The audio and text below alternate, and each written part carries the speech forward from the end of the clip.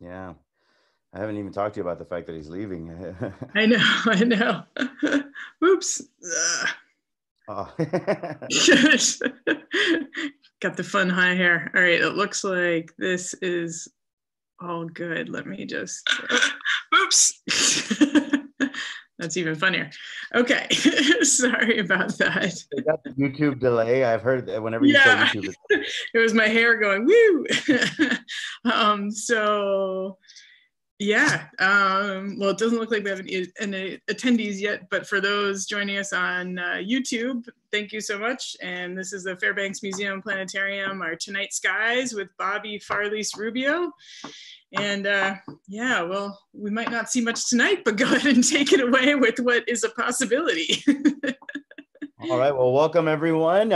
Those of you who may be watching later or watching now. Tonight, I wanted to continue talking about some of the stars that are rising in the east that are sort of the harbingers of the summer to come. We talked about Lyra, the constellation with that bright star Vega, and I mentioned the summer triangle, and I talked a little bit about the other constellations that are part of that. But I also mentioned that when you're looking in the direction of Vega and Deneb, the two brightest stars of the summer triangle, you're looking in the direction of where we know there are thousands of planets. So I'm going to go into Stellarium first, but I also want to pay a little homage to the very famous Kepler mission that gave us so much data about finding exoplanets, and the new and ongoing TESS mission that is now already discovering planets, even though it's a process that takes time. TESS has already found over 40 exoplanets, and it's a new robot that's got many years of service ahead of it. So let's get going by heading into Stellarium first. And if you haven't downloaded Stellarium, that's available for free. It's stellarium.org. And this is free software that works on any kind of computer, Mac, Windows, or even Linux. And I highly recommend it. You can use it to practice the night sky. Hold on a second. I'm trying to load the universe onto my computer. It's taking a minute, but here we go. All right. So Stellarium right now, of course, the seasonal settings make it look like it's far into the summer, but that's just because it's using a picture from a place in France, a beautiful location. But I don't want to go too fast with our sunset. But if you hit the L key on your keyboard, you can see the sun setting. I can fast forward time, and tonight's sunset is at 7:51. Of course, that depends based on how many mountains or forests you have around your house. But by 8 o'clock, the sun will be out of sight for everyone around here, and that's when the sky will begin to darken. Here it's about 7:30 in Stellarium. I can hit the speed button one more time and speed up a little bit.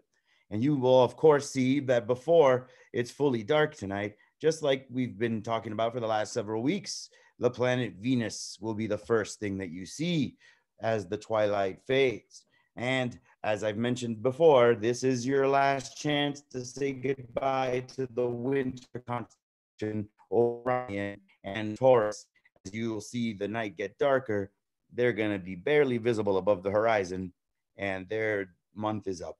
By the beginning of May, you really won't see them at all. There's the outline of Orion, the great hunter, and there's Aldebaran, the brightest star of Taurus, the bull. You might remember the Seven Sisters cluster. Well, that's going to be tricky to see at this time of year, but it will be right above the horizon once it starts to get dark. So unless you have a really clear level horizon of the west, you probably won't see many of these things. But look at what else you'll get to see. Now we're looking at around 9 o'clock. After the twilight has faded, it's about 9:17 here in Stellarium, and Venus is still very bright. And Gemini, the twins that you may remember from previous episodes of this broadcast, they're still out, even though they're a winter constellation. Because they're so high in the sky, they stay in the sky longer than Orion and Taurus. And also, remember from our talk of the ecliptic or the zodiac, the sun will go in front of Gemini, and that happens during the end of June and into the beginning of July. So that gives you an idea as to when you will totally not be able to see them. But before that time comes, they will fade away, just like Orion is now. And the Gemini constellation is where the sun is during the summer solstice. So it's always good to remember that Gemini is high in the sky, just like the sun is during the summertime. And we talked about Cancer, the pitiful little crab constellation, and Leo. And we've also talked about Virgo. And you can see me working my way down the ecliptic line towards the stuff that has not quite risen. But the summer triangle and Vega are far too north to be part of that zodiac system. So they're not a member, you know, the Lyra constellation that we talked about last time is not a member of the zodiac. It's in a different location in the sky. But check it out. It's only 9:20. And now not only can you see Vega, but you can see the entire constellation of Lyra in that direction. But let's zoom in a little bit on that part of the sky. So if you remember last week at 9 o'clock, it was just early, you know, just dark enough to see Vega rising above the horizon. So look at what a week does. I mean, now the star is way higher in the sky at the same time in the evening. And that's how you can imagine that eventually, as we get close to summer, Vega will be directly overhead by the time it gets dark. And that's where the summer triangle gets its name. But I want to focus a little more on another member of that triangle, the one over here called Deneb. We're only seeing two of the three. So to see the entire triangle, we'd have to stay up a little bit later. Let me do that for you here. So now we're getting close to 9:30. And you'd have to be a night owl. A person like me who likes to stay up late to be able to see the entire summer triangle. So let's go a little faster and make that happen.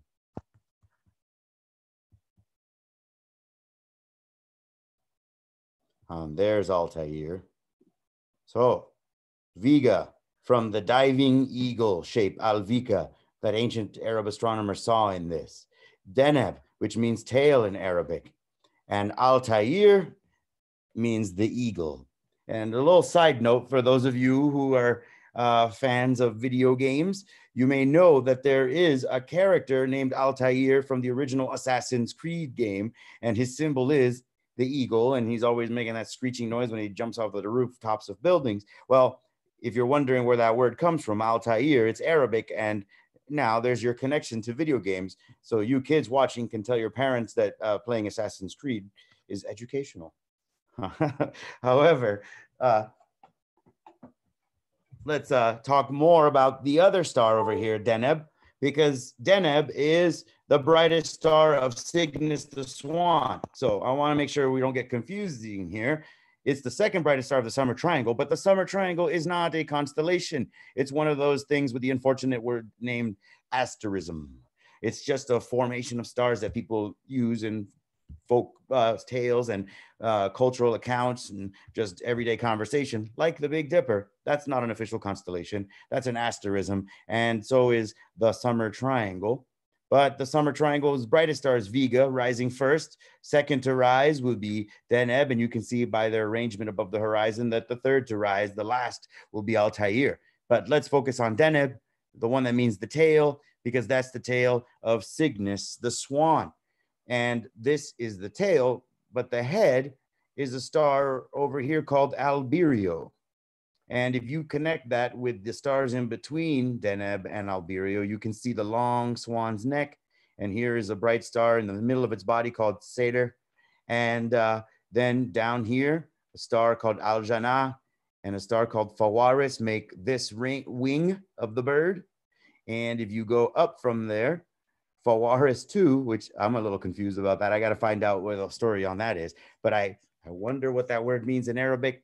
I wouldn't be surprised if it refers to something about a wing. But you can see there's a few number of stars, and they all have the Fawaris name. They represent this other wing of the bird. So if I connect the dots, you can see how you can easily make a big swooping or, you know, soaring bird out of these stars, like a swan, like a goose, any long-necked bird, like a crane. And there's a lot of cool stories about this bird from different cultures in the world, including some stories that I've heard from China and Japan that refer to this bird as being a deity that helps two lovers meet. So maybe we'll get into that on another day, or when we continue talking about the summer triangle. Maybe I'll save that for later, because there's a special holiday in China that is specifically about this constellation and those lovers reuniting. So a lot of cultures around the world have seen a similar shape in these stars, a bird flying down the length of the Milky Way. So like the summer triangle marks the Milky Way, you could say that the bird of Cygnus is flying down its length. That's an easy way to help you remember how to see it. And of course I can use, Stellarium's nice little illustration here of a swan flying down the Milky Way. But now I want to talk about something a little different. I mentioned last time we were going to talk about the Kepler Space Telescope. The Kepler Space Telescope is now decommissioned. It's still out there in space, but it doesn't work anymore. But there's a lot of cool stories about how when parts of it broke, they were able to salvage it and fix it and make it, keep working. So they were able to extend its mission a lot farther than it was meant to work. But the Kepler Space Telescope is a telescope designed to look for exoplanets. And the way we find those exoplanets, maybe I need to stop using Stellarium for a moment. I'm going to have to do an illustration, is imagine that my big bright face in your camera view is a star, and imagine that my finger is a planet going in front of it. Now, the planet might be too small for any telescope to see relative to the size of the star. I'm the big sun face. Well, anytime a planet goes in front of a star, if it goes in front, we call that a transit. And if it does that, it causes a slight dimming of the light. Just like, if my face were actually lit up like a jack-o'-lantern, this would block some of the light from reaching you. And even if you couldn't see the planet, but you had a sophisticated way of measuring light, you would actually be able to see that the light had dimmed slightly as the silhouette of the transiting planet goes in front.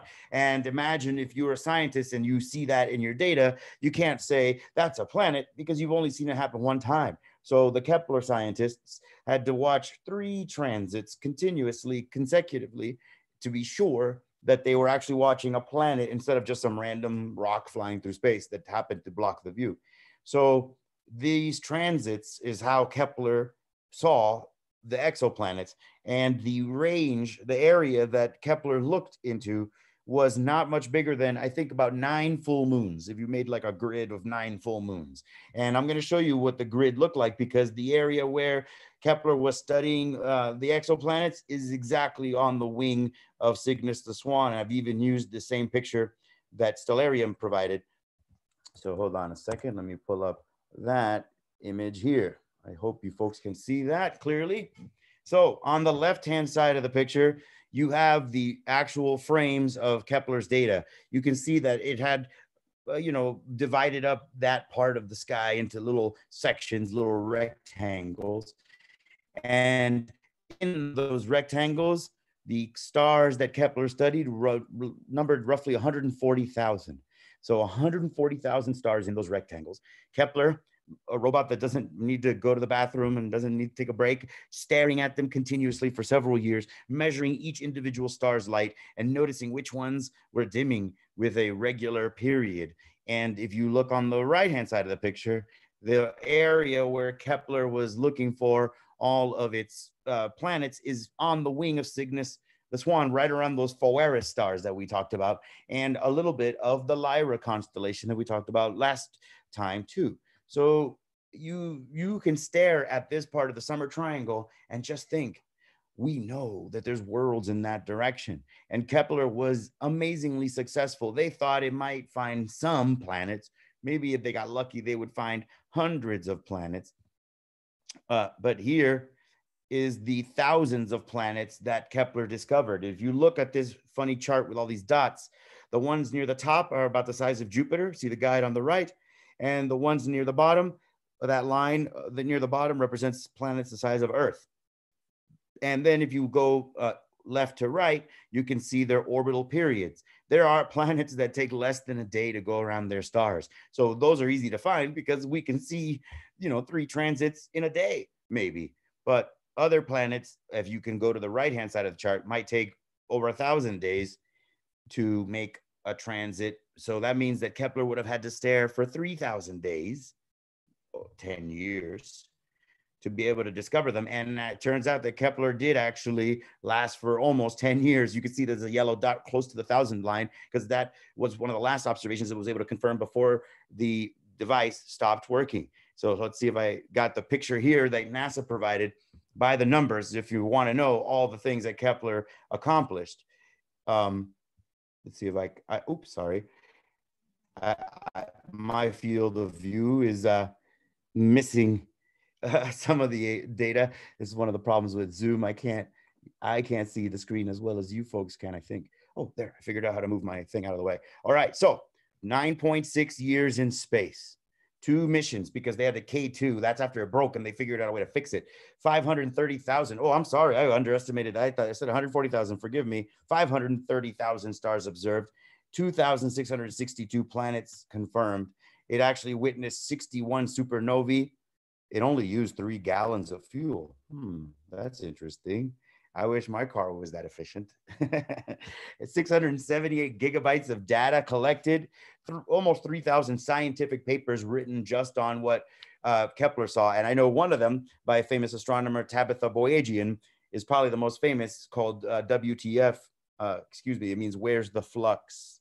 And that is a study based on the fact that Kepler saw one place where there was really weird observations, and Tabitha Boyajian thought they were so strange, she actually went to 2 other telescopes in Hawaii and in California to back up Kepler's observations just to make sure it wasn't hallucinating, this telescope. And it looked like there was something complex in front of a star, and she never mentioned the word, but when the news reported her discoveries, everybody said she found aliens. And you could look up Tabby's star and Tabitha Boyajian if you want to find out about that. But that is one of those nearly 3,000 scientific papers that were published because of Kepler's work. And if you look at the picture on the right, just to help you understand, Kepler is orbiting the sun, but it's not near the Earth. It's really far away from us. It's farther from us than the sun. It's actually in an orbit that allows it to stay away from the Earth and, kind of view that part of the sky without having to worry about day and night cycles or weather and all that. So this is one of the most incredible missions that NASA has launched. Oops, let's see if I can get out of there, because it way overperformed from what we expected it to do. But the one thing I want to leave you with is you don't have to have that big fancy telescope to just wonder. When you look at the summer triangle, you see that we know there's so many worlds in that direction. And then I have to tell you that Kepler, even though it stopped working, it's been replaced by an even more powerful satellite called TESS. And my last thing I'm going to show you here is the website. Oops, I think I've got the wrong tab open. Hold on.